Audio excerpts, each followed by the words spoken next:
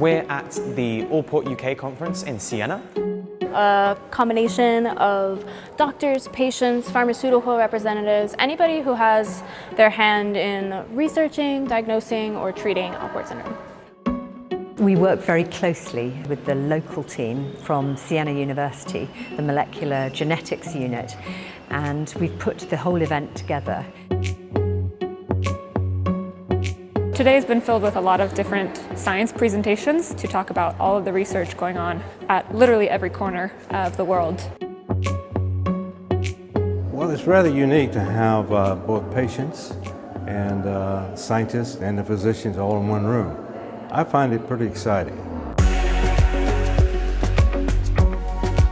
I've been involved in planning and participating in a number of clinical trials that are ongoing in Alport syndrome, and I want to know kind of what's coming next. So that's important for me to see some of the basic science work that's being done that, you know, maybe 5 or 10 years away from going into clinical trials, but knowing that there's a pipeline there is important. My knowledge about Alport syndrome is progressed when participating in this workshop. It's the communication that's before the publications that's critical for us in crafting new questions and advancing our science.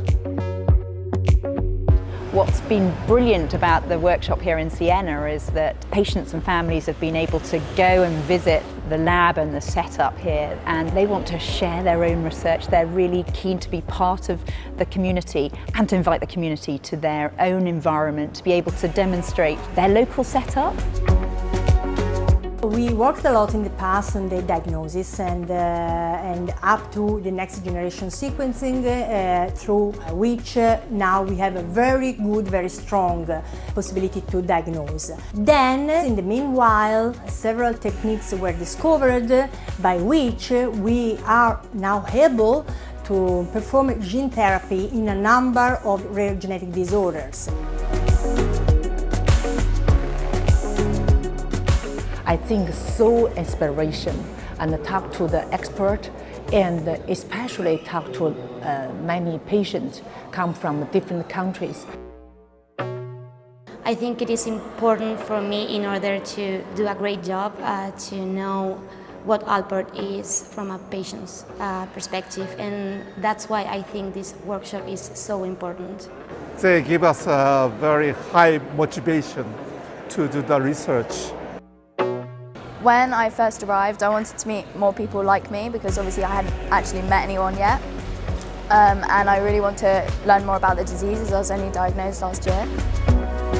I'm just feeling so much more comfortable with myself and knowing that these people share the same illness as me, and I'm joining a big group that's helping other people feel more comfortable with their disease. It's not really common for young people to develop deafness early in life, so the ability to talk to people that have had the same problems, I think that's really important.